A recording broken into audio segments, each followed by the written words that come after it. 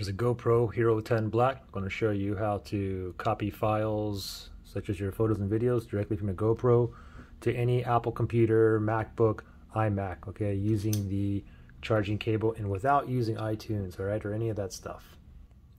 Now, this is the easiest way to transfer photos and videos from your GoPro directly to a MacBook or Apple computer. Easiest way, okay? So first thing is you have to download this Android file transfer. It's a free download. Just download it once, install it. I installed mine like 5 years ago, okay? And then once you install that, it basically becomes like a Windows computer. Now you can just drag and drop your photos and videos directly to the MacBook, okay? So after you download and install this, the link will be below. You're gonna have a little Android guy down here, okay? A little green guy right there. And then once you do that, only thing you gotta do is just like a Windows computer now, go ahead and grab your charging cable, USB to the USB port on your MacBook or Apple computer. Next thing is go ahead and turn on the GoPro, and then we're going to go ahead and plug it in just like this. Give us 1 second. Now it should say USB connected here, okay? And I'll leave that like right there. And now next thing is if this page pops up like blank, just go ahead and close it out, and then we'll go ahead and reopen it.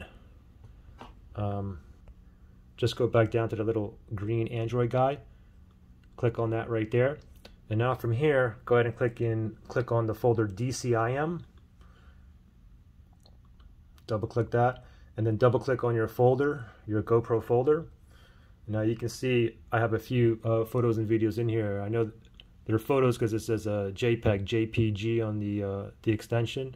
They're videos if they're MP4, okay? So from here, it's pretty much like a Windows computer. Now we can go ahead and just drag and drop it onto the desktop, or you can go ahead and drag it to another folder. What I typically do is just make a new folder here on the desktop, and I'll call this, I'll just leave it called untitled folder. But now you can just drag and drop whatever you want here, or what I typically do is just copy the whole shebang and then drag and drop into that new folder I just created. Go ahead and let all those copy.